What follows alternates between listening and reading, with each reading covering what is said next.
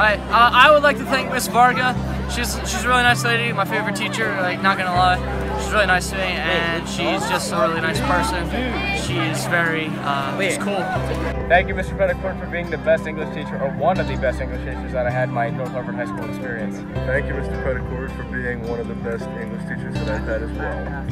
Thank you, Miss Dallin, for always being there when I need you. I want to thank Miss Keith for being an awesome teacher. She makes English so easy, and she's always smiling, and she always makes me happy. You did? Thank you, Miss Harward, for your dedication to the yearbook and to your students. Thank you, Miss Harward, for being such an inspiration and a great coach and an awesome teacher. Love you! Thanks, Miss Chandler, for being the best mom and teacher. I love you and I'll miss you. Thank you, Mrs. Allred, for being a great human.